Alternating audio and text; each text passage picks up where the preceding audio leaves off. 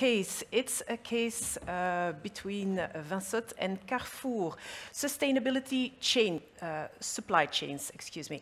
How Carrefour used blockchain to implement a track and trace of their meat supply chain. I am very proud to announce Jonas Van Hove, member of the group Kiwa. He will give his presentation right now. Thank you.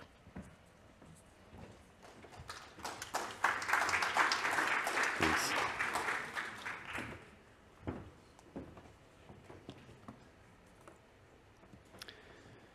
Welcome, everybody. Building a new traceability standard in the meat industry, very similar to what you just have seen from AB InBev. And I'm going to just walk you through it a little bit of what Vinçotte is all about, just setting the scene.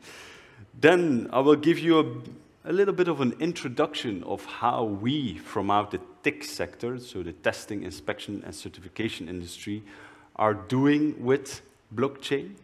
And that I will illustrate then as well, of course, with the use case in the meat industry, specifically here in Belgium.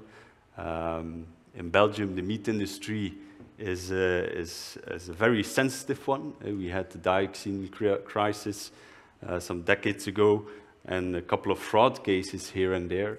So traceability in the meat industry is something that everyone, in fact, gets a value out of. Vinçotte, part of Kiwa now, what are we all about? We are a market leader here in the Benelux. We employ around 2,000 individuals, and we focus on 4 main pillars. Those pillars, safety first, is all about what every company has to comply to, the legal standards. Anybody who has electrical installations, pressure vehicles, etc., that needs to be inspected to ensure the safety of the usage of these assets. Efficiency is all linked to supra-legal norms and standards, such as the ISO standards, right, which are accepted across industries. The third one is quality, and that is then, of course, also linked to what we did with Carrefour. Quality is something where our clients, in fact, try to differentiate themselves by setting out quality standards, and that has to be, of course, verified by independent parties such as Vinçotte.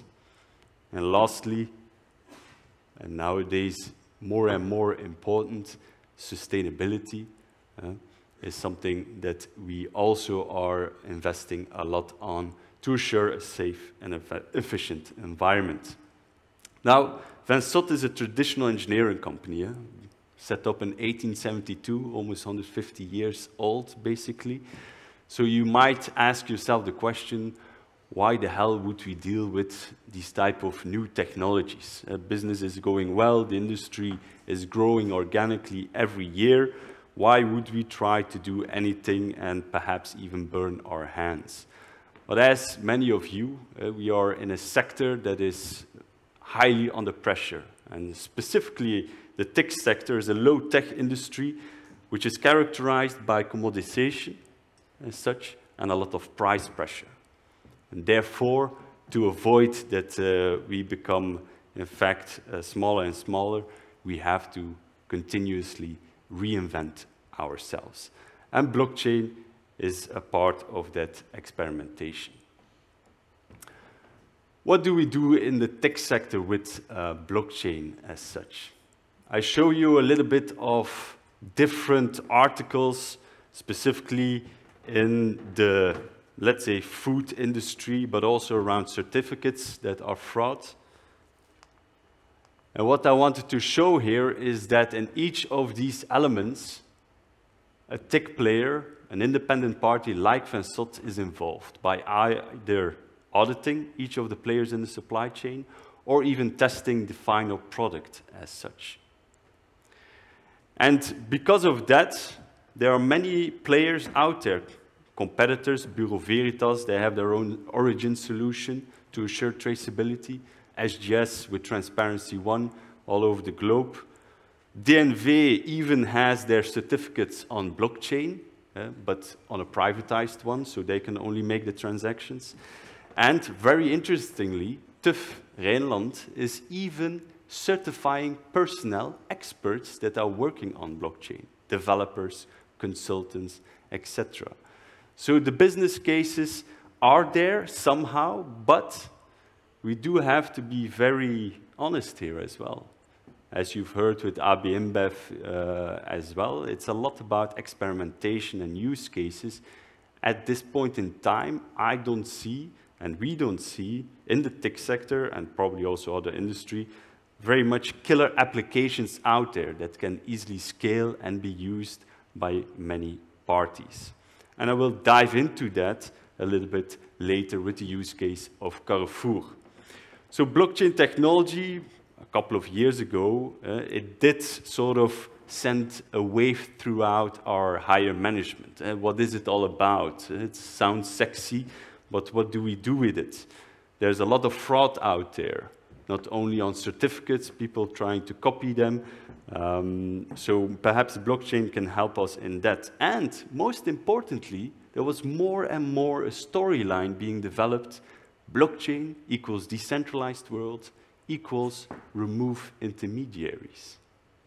And that is, of course, for a party like Vinçotte, quite of a risky discussion, because we are one of those intermediaries that are present at every step of the way in a value or supply chain. I always show this, this funny example of how these discussions go in higher management, but also middle management and the colleagues on the floor, that nobody really had a clue what blockchain is, and to this day, many people still don't do. So that was something we really, from our innovation and customer experience excellence team, we really started to focus on and try to find those answers. With technological star players like Settlemint, Isopta Twintech, and others, we were able to do so. We were able to do so because at the time, very conveniently, Carrefour, one of our main clients back then, came to Vinçotte with a challenge. The Director General of Carrefour Belgium knocked on our doors and said to us, please create a new standard in the food industry, create a traceability standard, and, of course, put it on blockchain because that's good for marketing. And a little bit on the side, be a bit quick about it because we want a little bit of a detail there, a funny detail. Carrefour wanted to also stuff it a little bit to Corrèze, another big retailer here in Belgium, to say we are the first. Carrefour France failed in 2018 to launch this particular solution, a blockchain traceability solution from France into Belgium, and that is why Belgium Carrefour, the entity itself, came to Vinçotte to ask what we could do together with them.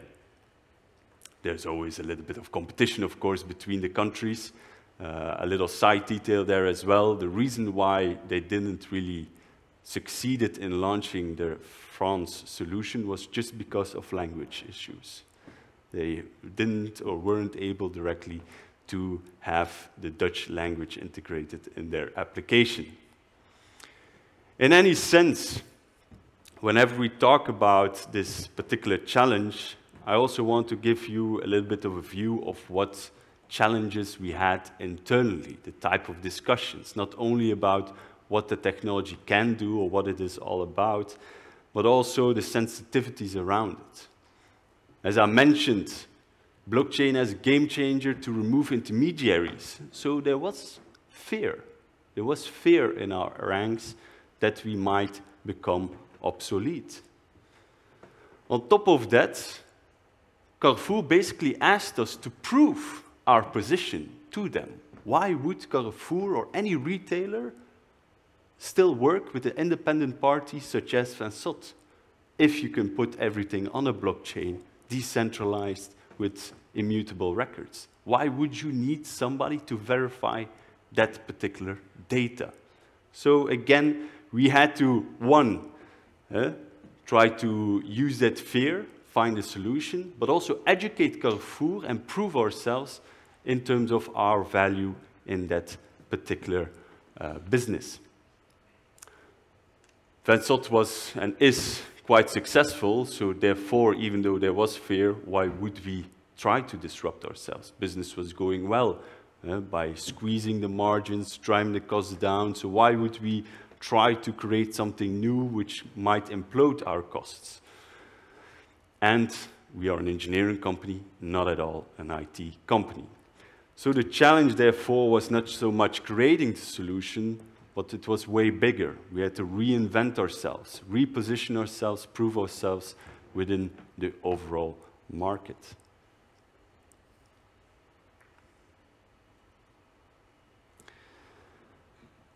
As I mentioned, there was a lot of internal resistance, right? Not only in our own company, but also at Carrefour France. Of course, they said, why don't you help us to improve the current solution that they have in Paris and launch that? We had questions arising in our ranks. Why would we, Vinçotte, just give away our data? As everybody says, right? The value is in its data. So why would we even start doing this? However, with all this skepticism around it, and besides the fact that with Settlemint and other technological players out there, we were able to have speed and work in an agile way to deliver,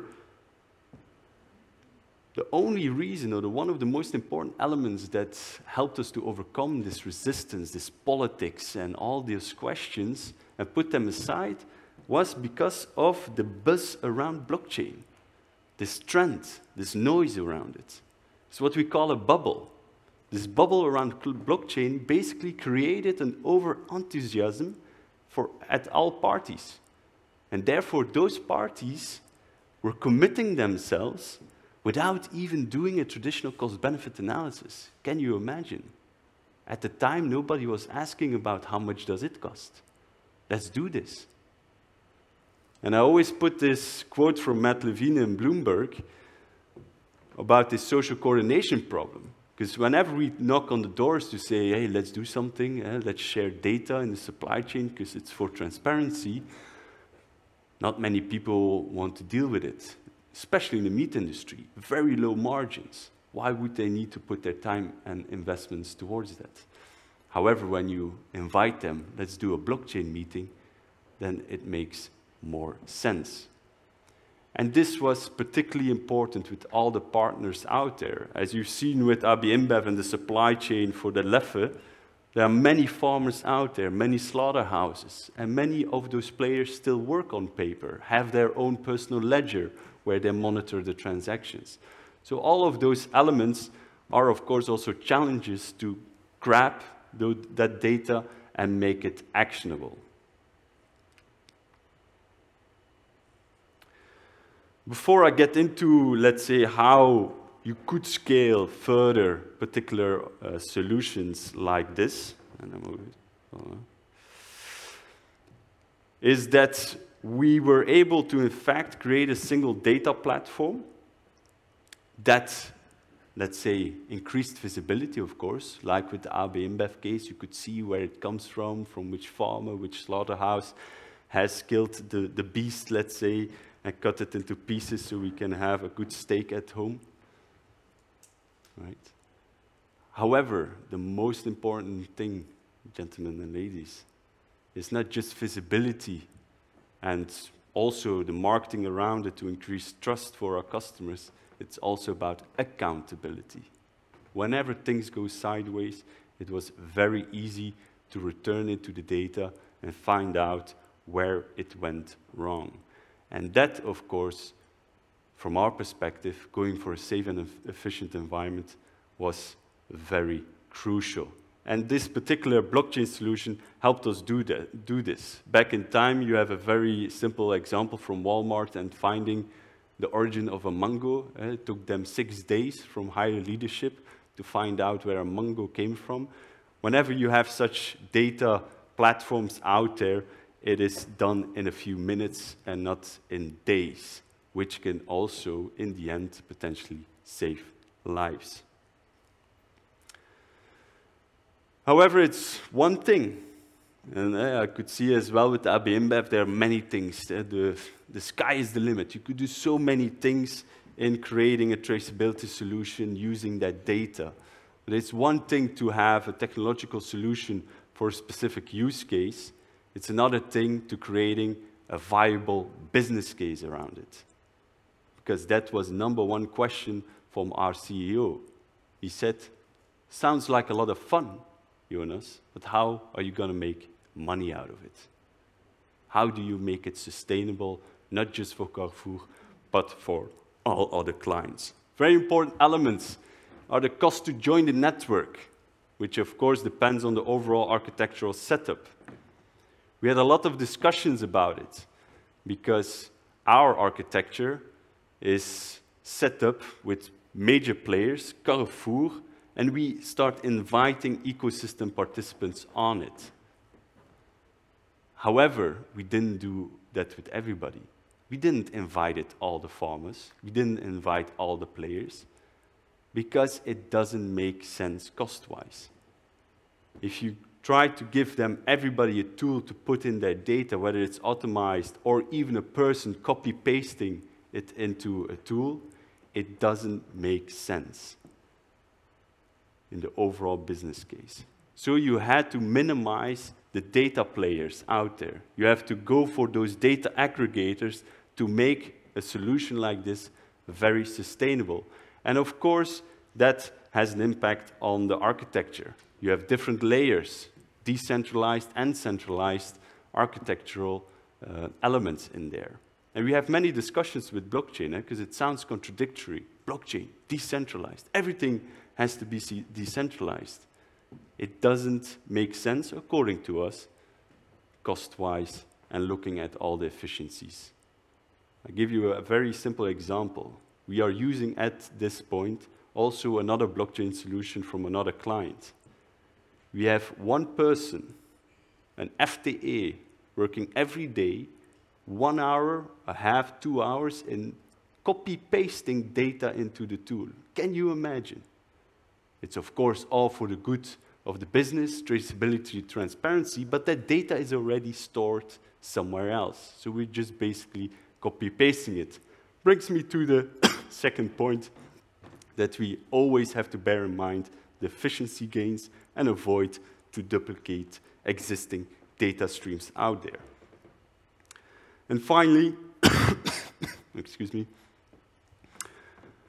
nowadays, we have to acknowledge it. Blockchain is new, yes, but it's very easy to start integrating it in any data solution. We did it in a weekend, over the weekend. Of course, we had the help of players like Settlemint to do so in a very quick manner. If we wanted to do it ourselves, it would take us half a year or even more than a year to do so. But nowadays, there are solutions that you can take off the shelf and integrate it into whatever you're trying to accomplish. And therefore, for any sense, whenever you want to scale a business, let's say a traceability solution, especially in the food sector, it's really more about understanding, let's say, the ins and outs and the complexities of the supply chain itself, and not anymore about the infrastructure, the specific technology around blockchain. Those are little discussions on the sideline. Leave it over to the experts. It's very much to do about the complexity of the supply chain, which is directly linked to my last point, garbage in, garbage out. That is our value from our Vinçotte. You can still make a data platform. Everybody puts in that data, and it is immutable. Very nice, very nice. It's immutable, tamper-proof. However, this data is still linked to the garbage in, garbage out principle. One must verify it and triangulate it, what is happening in real life. And that is where we, as an independent company, let's say, right, that's where we come in to verify that data. I close off with the aspect that we, from our Vinçotte Kiwa, we are continuously experimenting with it. We have the use case with Carrefour, and we are still looking out for new cases, let's say, to make it happen, to make and assure that we are still at the forefront of everything, because that's important for us as a company to try to disrupt ourselves and ensure that we create a sustainable business also in the future. I want to thank Settlemint and Twintech for helping us back in the days and over the years, and I hope we can continue that collaboration moving forward. Thank you.